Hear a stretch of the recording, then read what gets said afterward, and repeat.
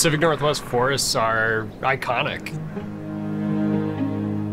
They provide us with clean, cold water, clean air, and abundant recreational opportunities. But we're losing Pacific Northwest forests to wildfire at an unprecedented rate. Wildfire is really resulting in the loss of these large, old ponderosa pines that we've come to love and cherish. So we brought together leading experts from the University of Washington, the Department of Natural Resources, the U.S. Forest Service, to help us better understand what's happening in our forest ecosystems in the East Cascades. We're losing a lot of our large trees and old growth trees in our dry forest ecosystems in eastern Washington. And part of the reason why we've gathered all of you scientists here today is to help us better understand the drivers behind the loss of old growth and large trees in our dry forest, and the things that we could do collectively to try to address the risk of losing more of these trees in the future.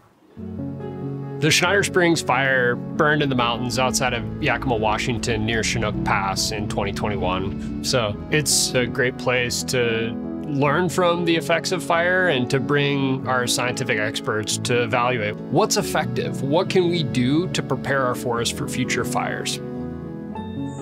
Garrett and I, when we were scouting yesterday, we picked this spot in part because the area below the road received no treatment.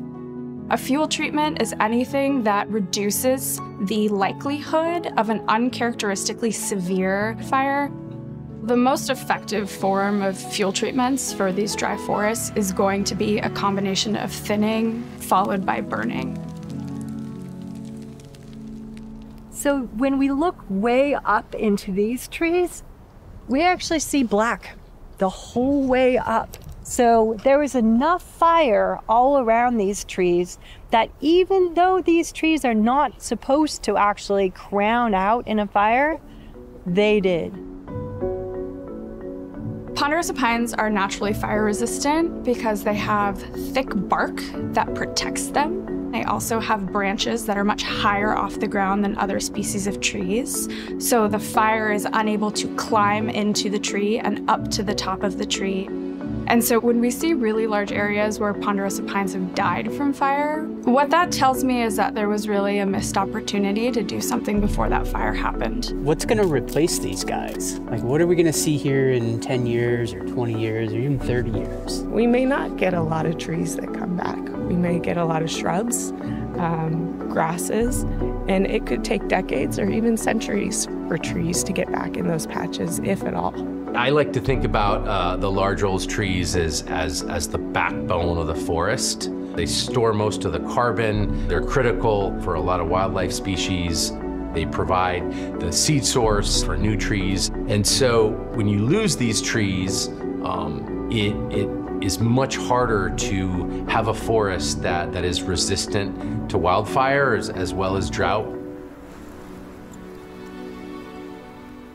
So we lost, over 6,000 acres, 7,000 acres of old growth forest in one fire. Bam, 7,000 acres just in one fire. And that's happening all over as these fires happen, right? And these trees are not coming back, right? It takes 100 years, 200 years, 300 years to get to this state. And we could have saved this tree. If we'd done the treatment here, this tree could have been alive. Dry, frequent fire forests depend on fire and have been stewarded by fire for thousands of years. But when you take that fire away, that fire is now no longer something that restores forests. It is something that can threaten forests. So this site up the hill actually had 3 different treatments between 2008 and 2013. And then when the wildfire occurred 10 years later, there was much less surface fuel. This stand is now more receptive to future fires.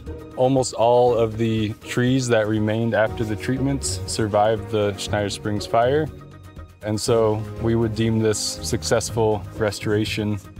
So what we have to do is create the conditions that those forests are adapted to that is important for stewarding them so that they can survive future fires and future climate change. We're outside of the perimeter of the Schneider Springs fire, which occurred in 2021. This is a really kind of representative condition of what the area looked like prior to the wildfire that burned.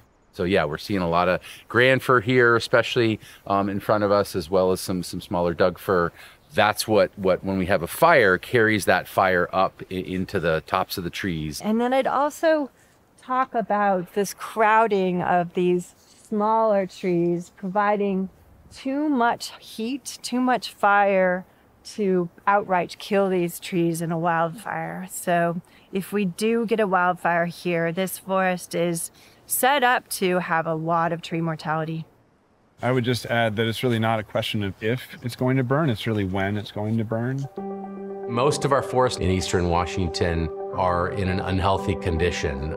Just have too many trees, which makes it really easy for fires to spread rapidly across landscapes. In order to, keep these forests, these old trees that we currently have into the future, they're going to need some active management. We could just start with removing some of the small diameter trees, right? Like thin from below.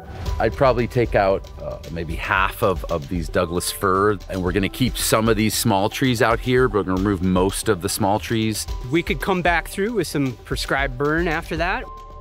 A lot of people think to protect old growth, we have to stay out of it. That idea is killing these forests.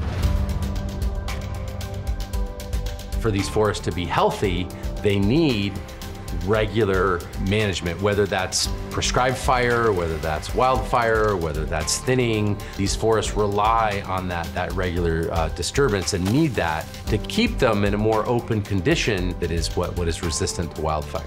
We really have to change our mindset about how we think about what a healthy forest is and recognize that, yeah, we need some dense forest on the landscape, but we are missing our open, large tree component. That is the forest that we've lost. It's both exciting and hopeful because we have something proactively that we can do that can make a real difference and is making a real difference in the world. Scientists overwhelmingly agree. There is no debate here. Fuel treatments work. We know what to do. We have everything in place to do it. And we can save these large old trees.